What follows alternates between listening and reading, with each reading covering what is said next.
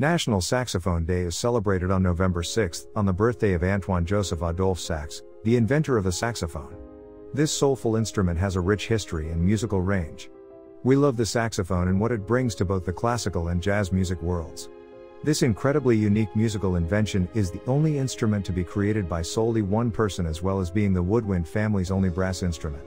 Through the ages, the saxophone has a long legacy for its contributions to music by the likes of classical saxophonist Marcel Mule and the famous jazz musician Charlie Parker, to name a few. Adolphe Sax invented the saxophone in 1841 and patented it in 1846. Born in Dinan, now known as Belgium, this Belgian inventor is also famously known for his several near-death experiences in his childhood. To name a few, he survived falling down 3 flights of stairs, a gunpowder explosion, and swallowing pins in watered-down sulfuric acid thinking it was milk. Despite all these misfortunes, he lived to invent the saxophone, which would become a great modern contribution to the music world.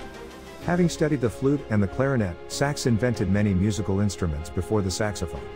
He created various sax brass instruments, including the sax tuba, saxotromba, and the sax horn. However, these instruments never received the same popularity in the musical community as the saxophone did, and quickly faded into non-existence. Sax's dream for the saxophone was for it to perform low to high ranges in an orchestra. He originally created 14 different sized counterparts, from sopranino to contrabass, to provide a spectrum of musical notes.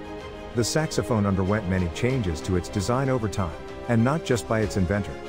When Sax's patent expired in 1866, Miller Company created and patented a version of the saxophone with a forked F-sharp key, and Gumas patented one with the clarinet-inspired bone fingering system. Later, in 1881, Sax extended his original patent and made some adjustments to expand the instrument's octave range to include B-flat, A, F-flat, and G. Today, only 4 of the 14 saxophones created by its inventor are used: the soprano, the alto, the tenor, and the baritone. The saxophone never made it into classical orchestra, due to it being invented much later than the violin and piano. In 1914, the saxophone became prominently placed in jazz bands, inspiring many classic songs and dances.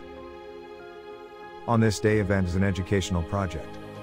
Thank you for watching. Don't forget to like and subscribe our channel.